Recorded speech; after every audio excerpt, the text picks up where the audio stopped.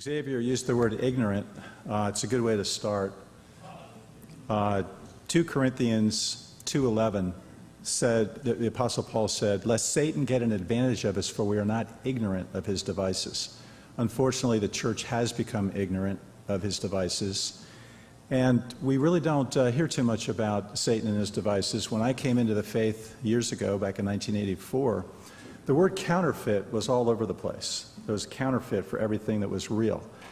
Novels like This Present Darkness by Frank Peretti were crackling with spiritual energy in terms of churches dealing with the battle. The song that we did before Ray spoke about the reality of the battle. Then we have books today like The Shack. And unfortunately, if you look through that book, you'll never find the word Christ. And you'll never find the word Satan. And you'll find on page 112 that he says, that Jesus says, that God, who is the ground of all being, dwells in and around and through all things. That's the bottom line of the New Age. It's the bottom line of this emerging church. I just want to start off by saying it's really important. Xavier said, you know, I don't want to get into semantics, he said earlier, about the emerging church. I hardly recommend that you don't get into like, oh, is it emergent or emerging? It's either biblical or it's unbiblical. I mean, it's as simple as that. And like a snake sheds its skin, you know, these movements, the New Age no longer calls itself the New Age because it was exposed back in the 80s and the early 90s. But now it calls itself, the New Age calls itself the new spirituality. The new spirituality. Funny thing, a lot of these emerging church leaders are now referring to what they do as the new spirituality. One of the most significant ways that Satan is pulling off, and he is pulling off this deception mightily as we speak, is by using overlapping language.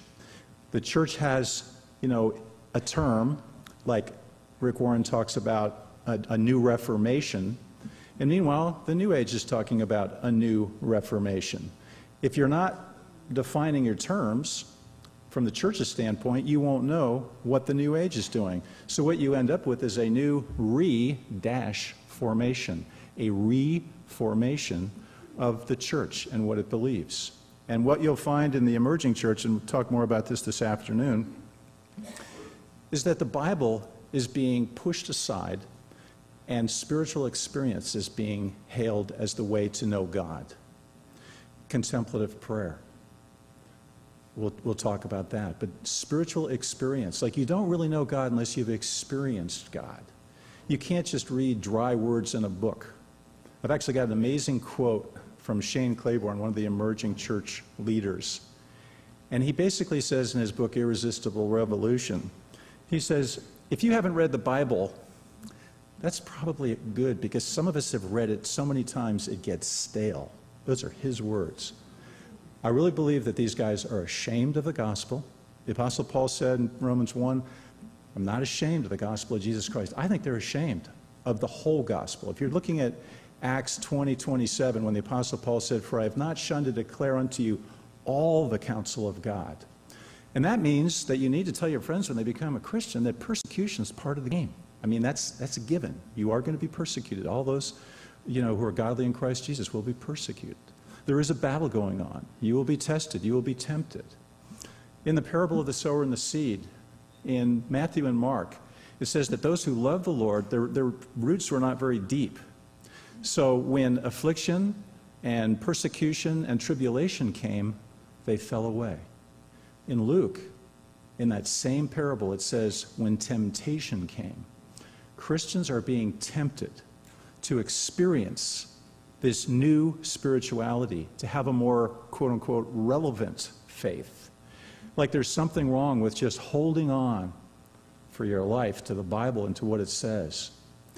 My story is, well, the Apostle Paul again said in 2 Corinthians 11:3, he was worried, and he told the Corinthian church, he said, you know, just as Eve was seduced by the serpent, he says, I'm concerned about you. And then he talked about the simplicity that's in Christ. The simplicity Well, there's a simplicity in the deception. And I want to just give you an overview of what that deception is so that you'll recognize it. Ray's talked about it already. I'm sure that you're aware of many aspects of it. But I'm going to do that in the context of my own life because I was a social worker for 30 years. I mean, I haven't been like, going out and warning everybody, I mean, I've done that, but not in a formal sense. I mean, I was a social worker. I worked at the San Francisco Greyhound bus station at night as a traveler's aid social worker with people who were stranded and homeless. I worked with hospice as a hospice social worker. I ran homeless programs. I never thought that I would get deceived to the extent that I did. I'll give you a quick example. When I was with Traveler's Aid, a young man came in. He'd been up in Northern California with the Moonies. Some of you, probably are aware of the Moonies. It was a deviant cult-like group that was very popular. They had people at the airport handing out flowers and getting money. Sun Myung Moon, who actually owns the Washington Times in the middle of all of our political scene down there, Moon claims to be the Messiah. This man went up to the commune that the Moonies had up in Northern California, and he found out very quickly that he felt he was being indoctrinated and brainwashed, and he fled for his life. He landed in San Francisco. Somebody told him about Traveler's Aid. He came to me. He told me his whole story. This was probably back like around 1978, dating myself. So he told me his story, and I'm sitting there, and I'm going, well, after he leaves, we got him a room for the night, and he was coming back down to LA, is where his brother was. He didn't want to bother his family because he was so embarrassed about what he'd got involved in. But that was what we were there for, and it was legitimate, and he was really trying to do right, so we helped him. And as he left, and as I sat there kind of writing the case notes and reflecting, I thought to myself, how can anybody get involved with a charismatic group leader like Moon and a cult-like group like that? Little did I know that 3 years later, 4 blocks away in the basement of the Congregational Church, I would be jumping up and down and doing a Rajneesh meditation dedicated to the guru Bhagwan Sri Rajneesh, and I would be with 100 other sannyasis, very enmeshed in that movement.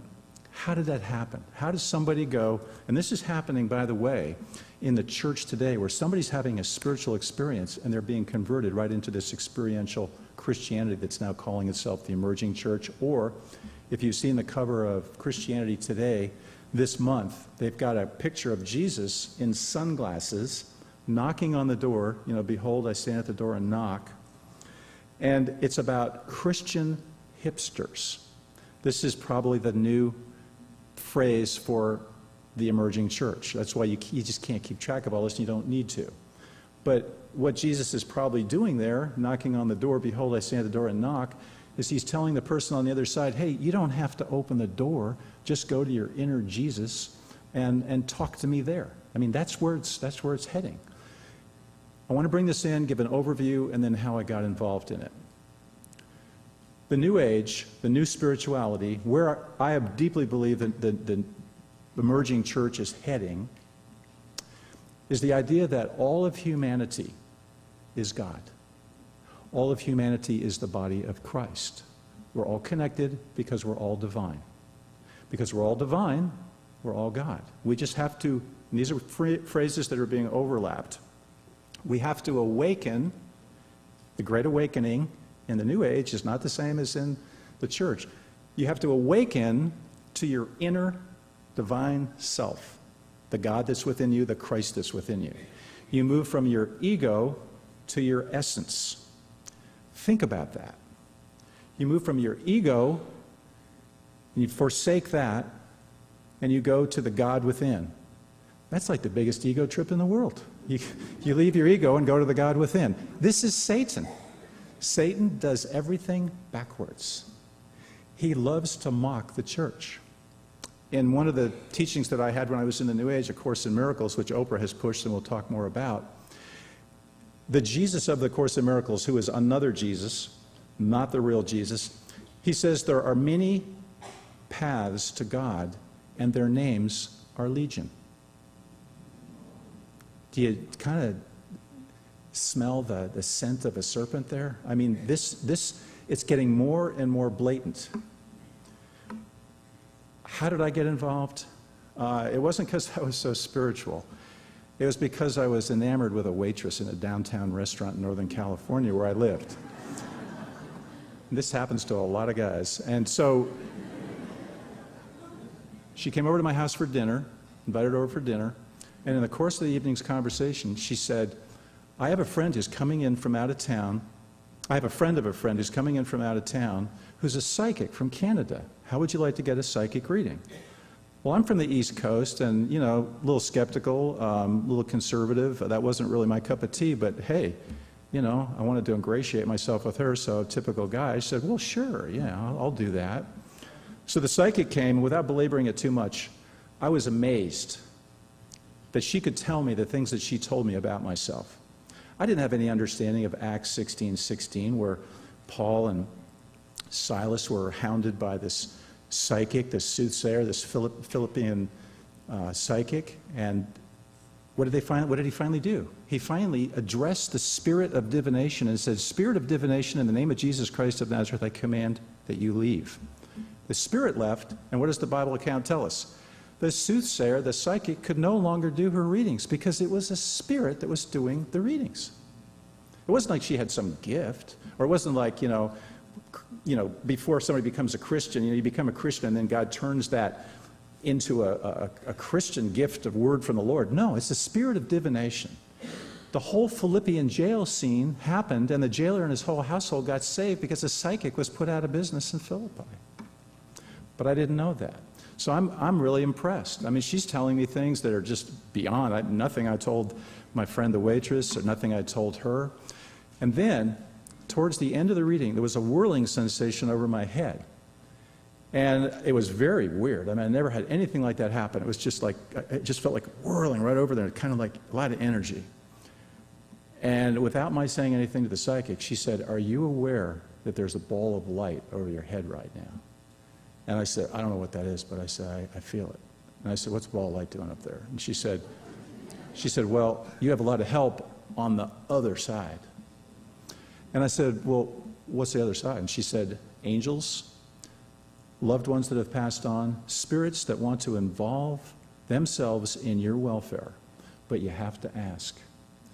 So the original, I wrote this whole account in The Light That Was Dark, From the New Age to Amazing Grace. The original book was published by Moody Press back in 1992. And on the cover of the original book, I'm lying on the flat roof of my house on a starry night, the night that I'd seen the psychic, and I'm praying, and I'm saying, you on the other side, I want you to come into my life. I want to be more spiritual. I want to grow. Pretty sincere and pretty sincerely deceived. What was that? It was like a reverse sinner's prayer. I just gave permission to the spirit world to come into my life and lead me, and boy, did they. Remember in Ephesians 4:27, where it says, neither give place to the devil. Anytime you do something like what I did, now a Christian wouldn't do that, but a Christian can pick up the Shack and think it's a great book and give it to a friend and not know that that book is a stepping stone into the new age, into the new spirituality, because the Jesus of the Shack says that God is in everyone. Anybody that's read the Shack, or if you have that book at home, if you look at the word creation, it's spelled at least 20 times with a capital C. That's how we knew that God was in his creation, because capital C. In that book, we're also told by one of the Trinity that evil does not exist. How about that? But yet people are crazy about the Shack. They're giving it to their friends. And I'm going to interrupt, and I'm just going to read this because I think it's really important, because it has to do with the Shack. It has to do with the way that we're all drawn off. It's an article that was written by Dr. Harry Ironside. He was the pastor of Chicago's Moody Memorial Church from 1930 to 1948.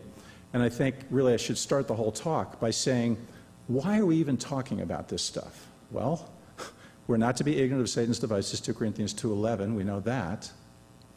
And we need to be aware of what our friends, neighbors, co-workers, family, I mean, they're involved in this stuff. We can't just say, I don't watch Oprah. Or one woman was given the Shack by a woman she'd been witnessing to for 3 years, and she threw it in the garbage because she said it was no good. I said, well, you can use that as a way of communicating the gospel by saying, you know, that's a really tricky book because it looks like it's kind of godly, but it really isn't. So is exposing error, is it worthwhile, is the name of this article. And I just want to read this because all of us that try to talk about this stuff, we're quickly labeled like, hey, you're being negative. You know, you're kind of a naysayer. Or the emerging church loves to say, we have a hope-filled eschatology, not a doomsday eschatology. Well, our answer should be, we have a hope-filled eschatology too. We just got to go through a few hard times, perhaps, and some persecution, whatever. We have to be prepared for the worst. But we have a hope-filled because Jesus is our hope. Jesus is our hope. But the world is trying to recreate the future. They're trying to do away with the fact that Armageddon is a prophecy. It's a prophecy, folks. It says that right there in Revelation. Jesus says it. It's prophecy. What we're being told not only by the New Age, New Spirituality, but the forces within the church, the emerging church, people like Leonard Sweet, people like Erwin McManus that are calling themselves futurists, they say that we can recreate the future. We just have to all come together and agree that we can have a hope-filled eschatology. Well, that sort of steps over this whole idea that the doctrine that founds this whole recreation of the future is that God is in everyone and everything. Ironside said, objection is often raised, even by some sound in the faith, regarding the exposure of errors being entirely negative and of no real edification.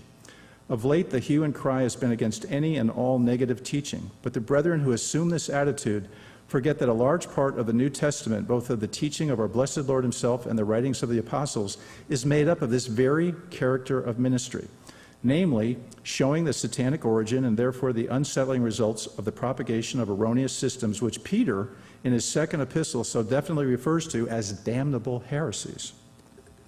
We are called upon to contend earnestly for the faith once for all delivered to the saints, while we hold the truth in love. The faith means the whole body of revealed truth, and to contend for all of God's truth necessitates some negative teaching. I'm sorry, but most of our Christian leaders these days are not talking about the deception that's right in our midst. When I was a hospice social worker, I would go into people's homes, and being on hospice meant somebody was pretty much going to die within 90 days to 6 months. But a lot of families just wouldn't even talk about it. It was like it wasn't happening. We used to call it the horse on the dining room table. That's what's going on in the church today. You're fortunate to have a pastor who's willing to bring these things to the surface and talk about them. Rick Warren said that it helps to know that Satan's entirely predictable. It's not real helpful. It's not only not helpful, it's harmful to the body of Christ. This is pretty consistent throughout many of the church leaders today, where they will either say that prophecy is none of our business. That's another one that Rick Warren actually puts that in Jesus' mouth and says that Jesus basically said that prophecy is none of our business. It helps to know that Satan's entirely predictable. Why did I write a book on the New Age implications of Rick Warren's purpose-driven church?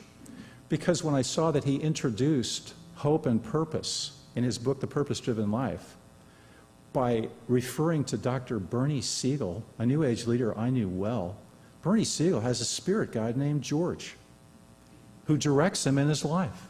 I know it sounds funny, but these guys are serious. It's just like what Ray was talking about with the Reiki guides. They're getting information from the spirit world, and they're believing it to be authoritative. So Rick Warren starts his book about purpose by referring to a New Age leader who has a spirit guide named George. I kind of went, because I didn't know anything about Rick Warren, had never heard of him until his book became so popular. And I'm reading his book because everybody around me was reading his stuff. They had banners on churches, we're purpose-driven, 40 days of purpose, and they're just going wild. I better check this out. Then when I got to page 88, Rick Warren, quoting from a New Century Version Bible, said, God rules everything, is everywhere, and is in everything. And I went, uh-oh, where'd that come from? Ephesians 4:6 is what he quoted. And in that passage, Paul is talking to the church in Ephesus, the faithful in Christ Jesus, and of course, the Holy Spirit is sent, and in that sense, God is in the believer. It's very specific, but no, there's Rick Warren saying that God is in everything.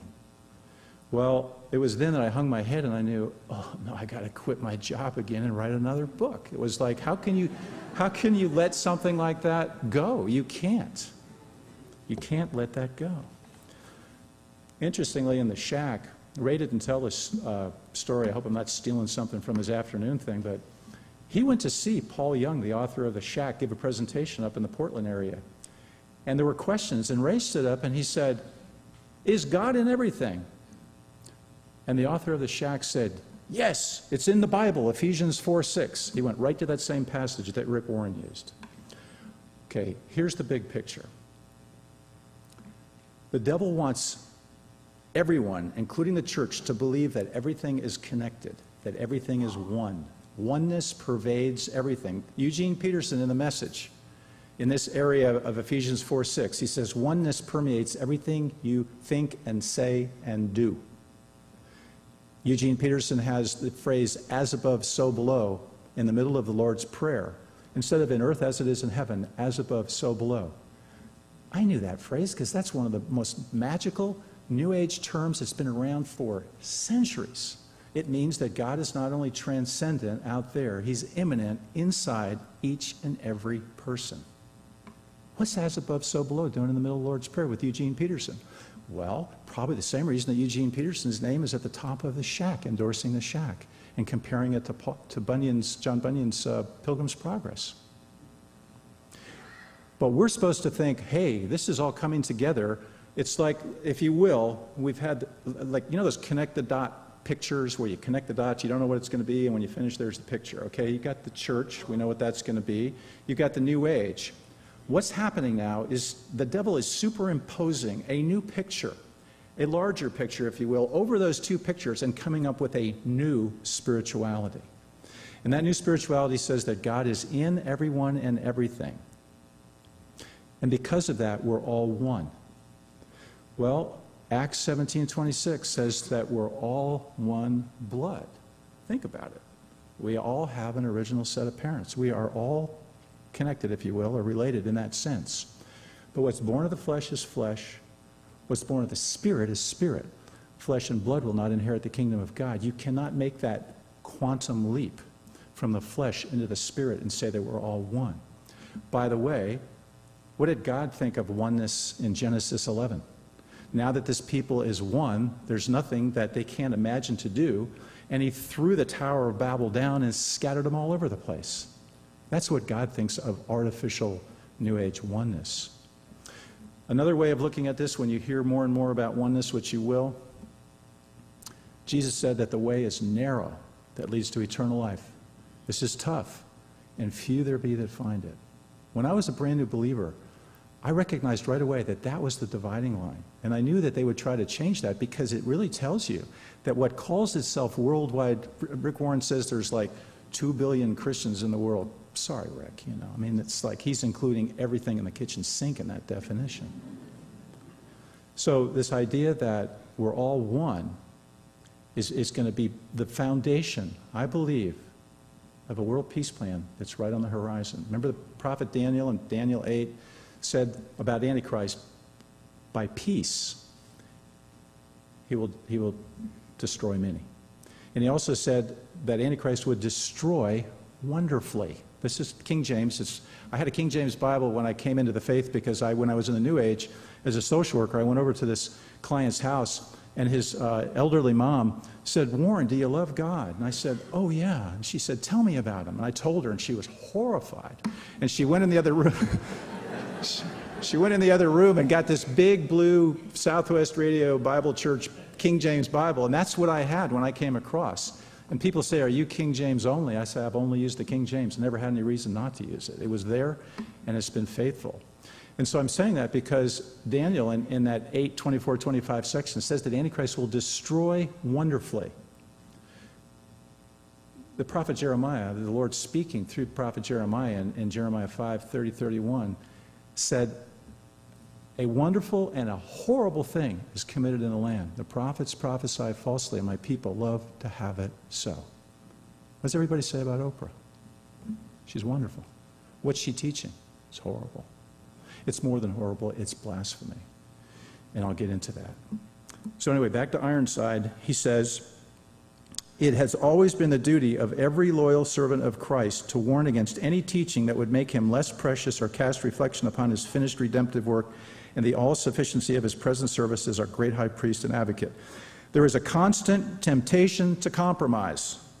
Let us go forth, therefore, unto him without the camp, bearing his reproach. It's always right to stand firmly for what God has revealed concerning his blessed Son's person and work. The father of lies deals in half-truths and specializes in most subtle fallacies concerning the Lord Jesus, our sole and sufficient Savior. Now listen to this, because you'll hear this thing, all truth is God's truth. Not if it's mixed in with deception. Remember the devil in the temptation in the wilderness, he saw that Jesus was coming back with, it is written. He would respond with Scripture. So the devil goes, oh, okay, I can do that. So he pulls some Scripture up and tries to come back with Scripture. All truth is God's truth. You have to look at the context. That's a favorite phrase in the emerging church, all truth is God's truth, because then they can pull something that Buddha said or Lao Tzu or Confucius or someone else, and it may very well be true, but they're using it to make a point to draw you away from the Lord. Error is like leaven, of which we read, a little leaven leaveneth the whole lump. Truth mixed with error is equivalent to all error, except that it's more innocent looking and therefore more dangerous. God hates such a mixture. Any error or any truth and error mixture calls for definite exposure and repudiation. To condone such is to be unfaithful to God and his word and treacherous to imperiled souls for whom Christ died. We can't mess around. We have to be, when I was drawn in through that prayer on my rooftop, things just started to explode. I had an experience on a mountaintop that I go into great detail in a light that was dark. But I had all these things coming at me, making me feel like what I was doing was really good. The devil can make you feel really good about things that are really bad, and he can make you feel really bad about things that are really good. That's just the way he operates. And yet we were being told, go with your experience, go with your feelings. I know a friend of mine who started to read The Purpose-Driven Life. And she was on guard, she had been warned, and she said she got real giddy when she started reading the book. She said it was inexplicable. She got real giddy. People go, oh, I felt wonderful reading that book. It doesn't matter how you feel. Is it biblical? Is it not biblical? So I got involved with Rajneesh. Then I got involved with a thing called A Course in Miracles. Has anybody heard of the Course in Miracles? Okay. Oprah Winfrey had this taught on her Oprah and Friends radio station daily, 2 or 3 times a day, all during, it was 2008. But what I noticed was I was involved with the Course in Miracles, and it was like my New Age Bible.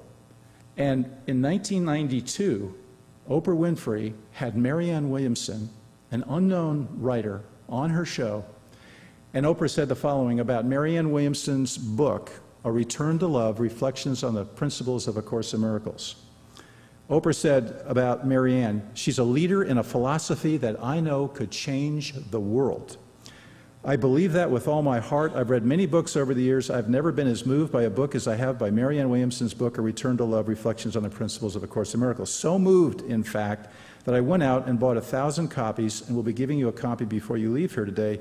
If it sounds like I'm trying to hype the book, I really am. It's the first time you can open a book and actually see some answers. Let's take a look at what the Course in Miracles that she's so excited about and so enthusiastic about.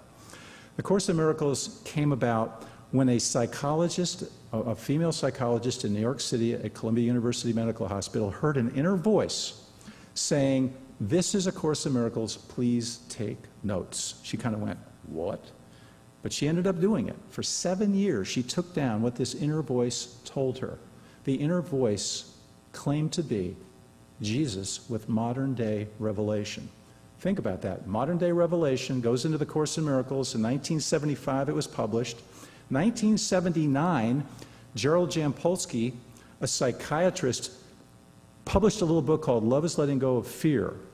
And he said, everything in this book is based on the principles of A Course in Miracles. I was given that book in a massage class. I was training to be a massage practitioner when I was in the New Age. I was given that book. I loved the little book. It talked about gratitude. It talked about forgiveness. It talked about unconditional love. It grabbed me there. But then the other teachings, I didn't have any defense because I didn't have the Bible. I didn't have a background. So I got the Course in Miracles, got involved with that. I was in a Course in Miracles group.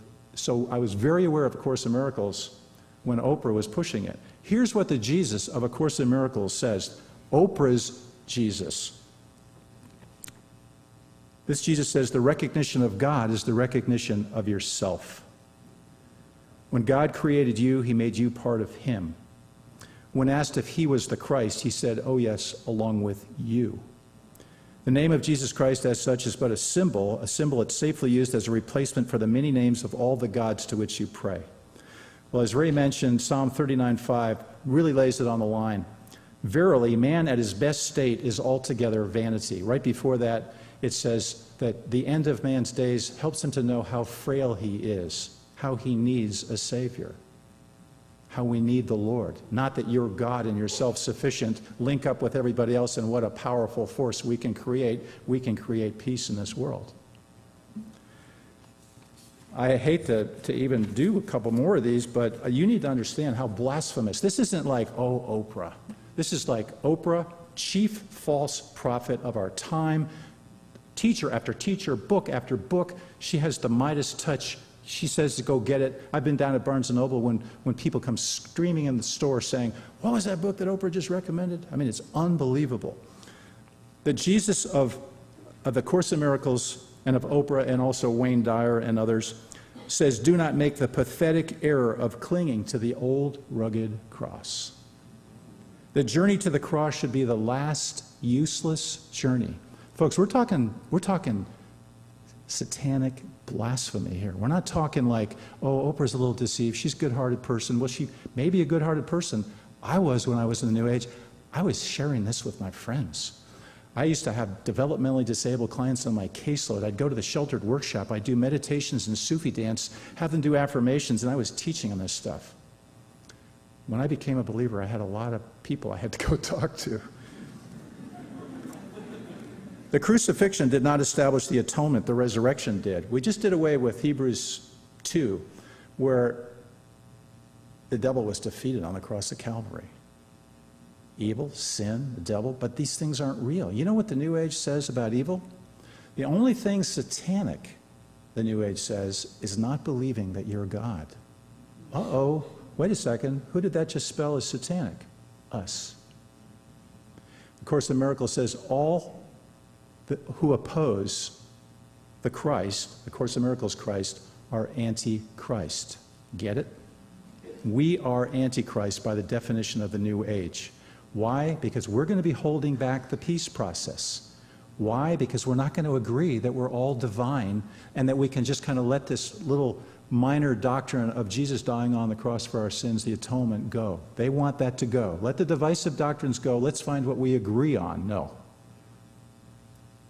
Few there be that find it. I'm just looking down at Proverbs 24:10. If thou faint in the day of adversity, your strength is small. We're there. We're in the days of adversity. How are you doing with your friends that are getting lost in all this stuff and your family members? I had a man come up to me after Ray talked, and people have family members that are getting, even as believers, they get inadvertently referred to New Age practitioners and to things that are going on. You have to know the deception. It comes down to that simple idea that all of humanity is connected because we're all one, because we're all God. Here's a simple example to help you understand how the New Age and the world, and I believe the apostate church that's growing steam as we speak, looks at this whole thing. The Christmas tree at the White House or at Rockefeller Center, the president throws the switch, the whole tree lights up. When I was a kid, if one of those bulbs didn't work, it short-circuited the whole tree. The tree wouldn't light up. That's what they're saying about those people who do not believe in their own divinity, that they will short-circuit humanity's ability to connect and get world peace.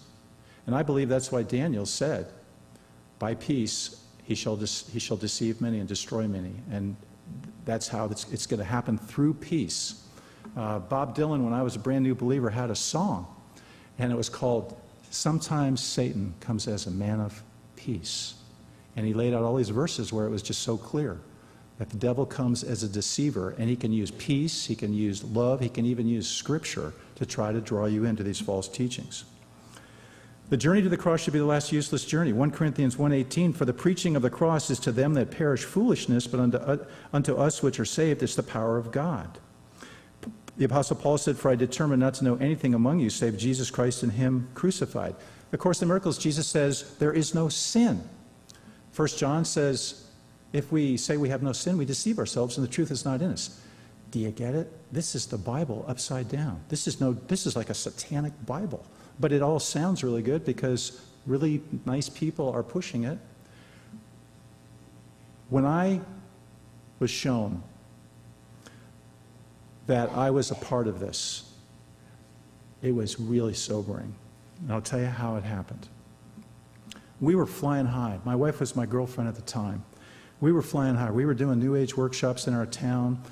We were sharing, we were evangelizing our community. We were just right at the height of all of this stuff. And all of a sudden, this kind of like, we didn't know how to describe it because see, you got to understand when you're in the New Age, there's no evil. If you're feeling something that's dark and kind of ominous out there, then you need to go inside yourself and see what's wrong with you. What's your fear? What's your problem? You fix that, and then your world changes.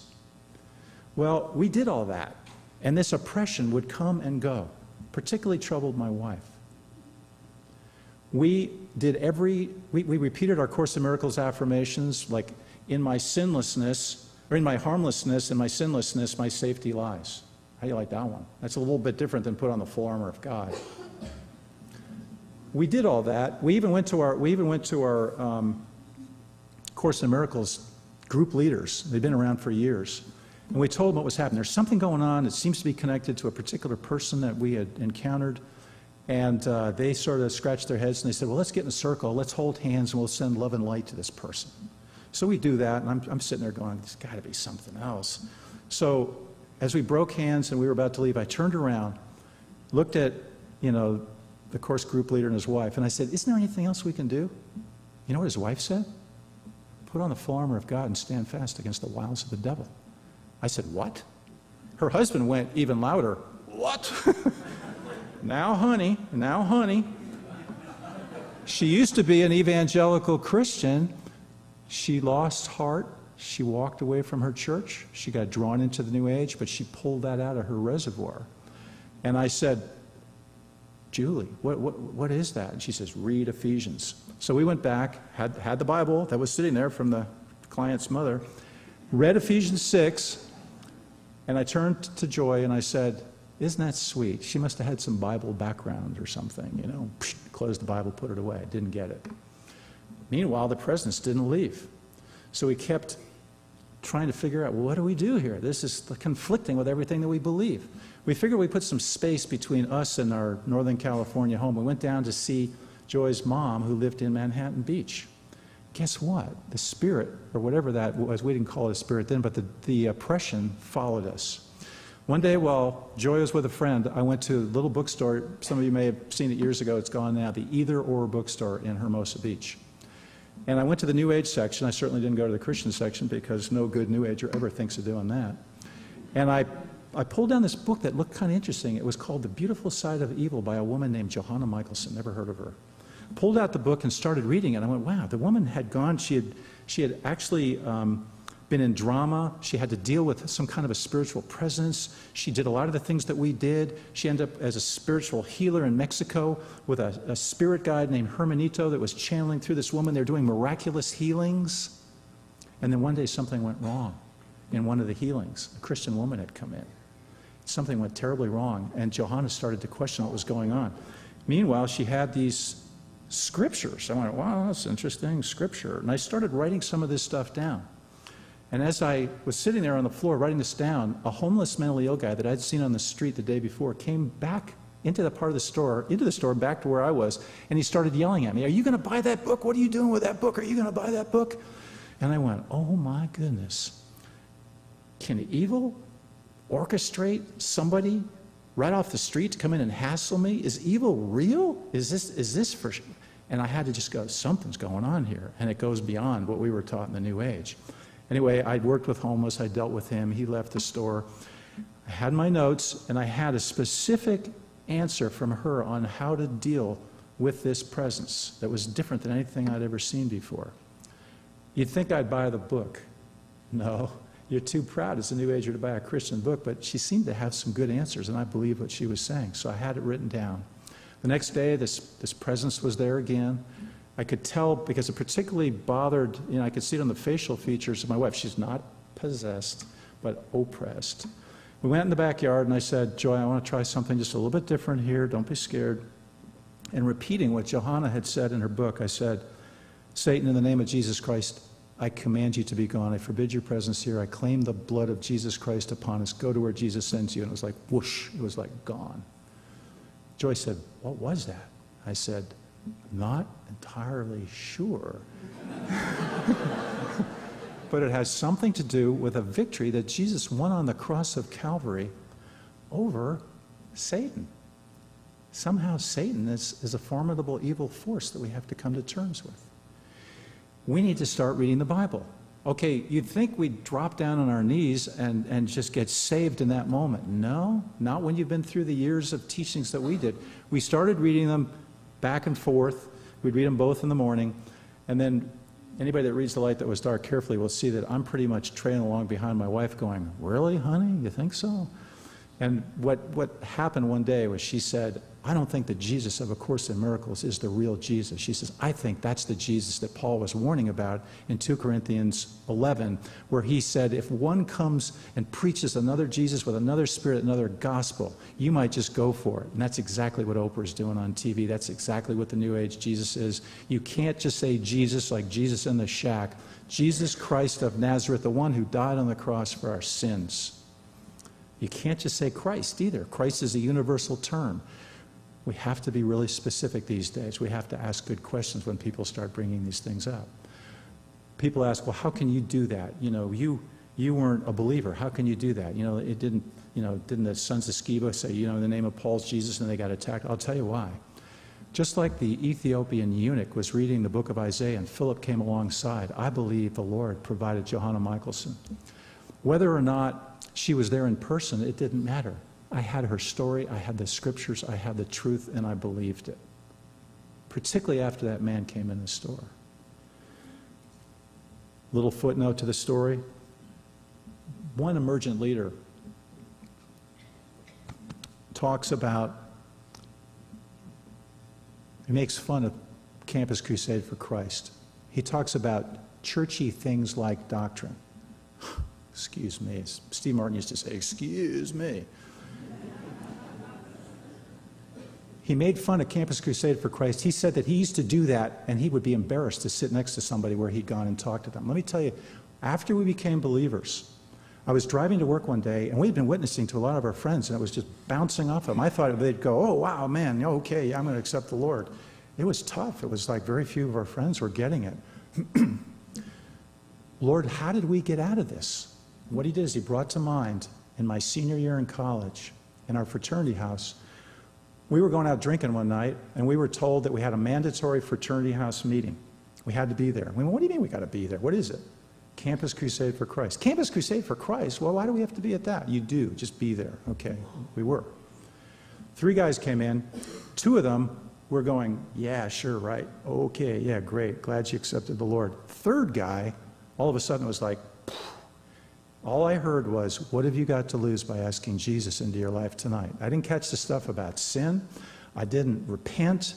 I just prayed that night and I said, Jesus, if you're really out there, come into my life. I honestly believe that he honored that prayer. Because I haven't met tons of people that have come out of the New Age and are really talking about it a whole lot. A lot of them came into the church and brought their occultic gifts with them, their meditation. I even know a guy that had a kind of a phony New Age conversion and was teaching people in the church how to meditate. You know what courage it took for the Campus Crusade people to come into a fraternity house like we had, a bunch of drinkers and jocks, and it was just, I thought about that later. That took some real courage. And here, the emerging church guy just kind of, oh yeah, well that's not cool. Well, that was the front cover of Christianity Today this month, with Jesus with sunglasses, and it talks about Christian hipsters when church meets cool. Well, let me tell you something. It's not cool to disregard the Bible.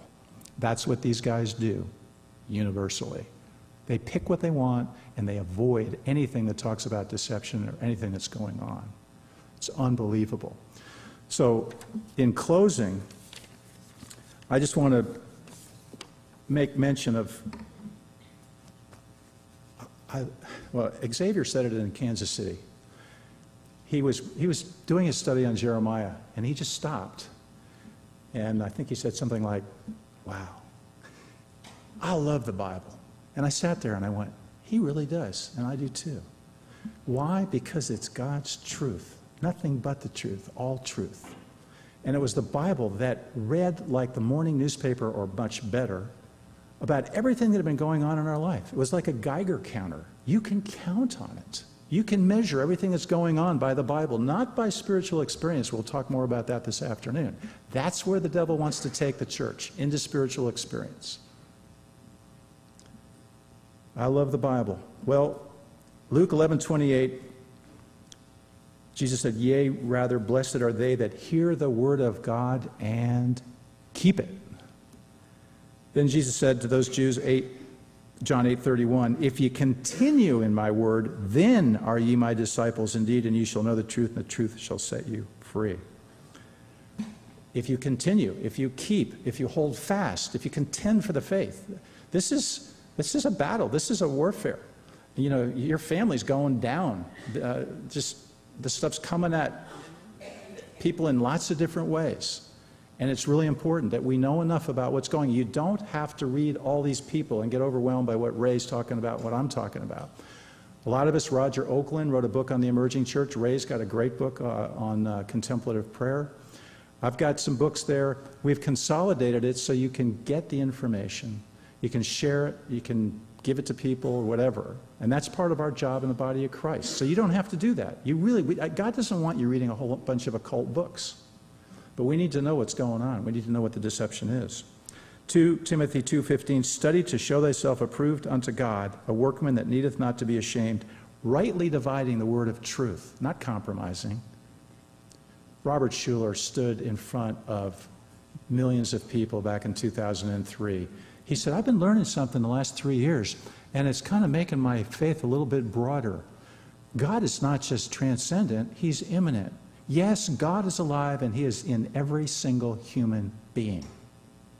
That's in my book, Deceived on Purpose. Schuller is one of the primary proponents of leaching the church into the New Age, New Spirituality. 2 months after my book came out showing Schuller's influence on Rick Warren, and talking about Gerald Jampolsky, the man that introduced me to the Course in Miracles, New Age leader. 2 months after my book came out, Gerald Jampolsky was on Schuller's Hour of Power in 2004, and Schuller's recommending all of his books about the Course in Miracles. And you know what the response from Christian leadership was about that appearance? Zippo. Do you know what that's like to see the person that involved me in all this blasphemy being held up and his books recommended by Robert Schuller? And people will say, oh yeah, well, Robert Schuller.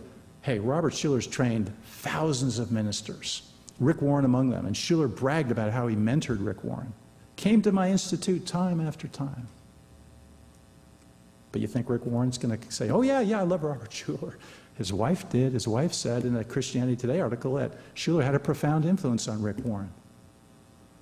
Anyway, we'll talk more about this later, but contend for the faith, fight the good fight. You're not going to hear this from the hipster church, from the emerging church, but you're going to hear it in this church, because I told my wife when I was coming here, I said, you know, I got a chance to talk with Xavier a little bit and his wife, and I said, I think this church is going to be kind of gritty.